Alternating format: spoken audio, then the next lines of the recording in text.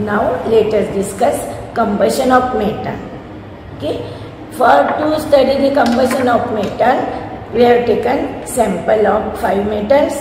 One is copper, second one is iron, then zinc,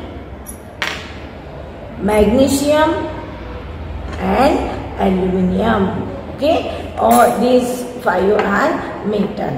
Now we have to discuss the combustion of this metal. For this we are using this pair of tongs and one lamp. Okay, let us start the experiment now. See, firstly we have taken the copper wire. Now we are going to heat this on the flame of spirit lamp. Okay, the copper wire. Observe carefully what is going on. See,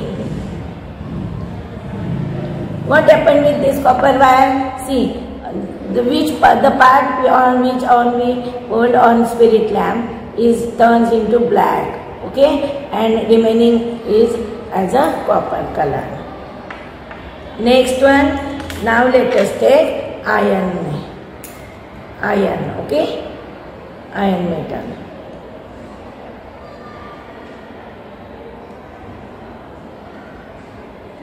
Observe carefully.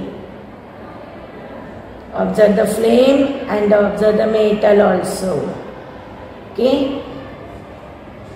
If we heat this iron metal on this flame for again 2 to 3 minutes, see the part which we hold on the spirit lamp on the flame is turned somewhat black.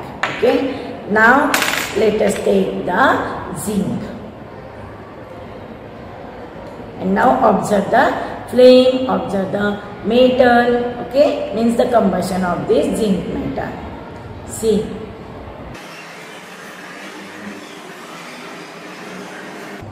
What do you observe? Now we hold this zinc granule for only just 1 minute only. Okay, if you hold this for 3 to 4 minutes, then it will be melt. Means this zinc granule now will convert into liquid state. Okay, now let us take fifth one is aluminium.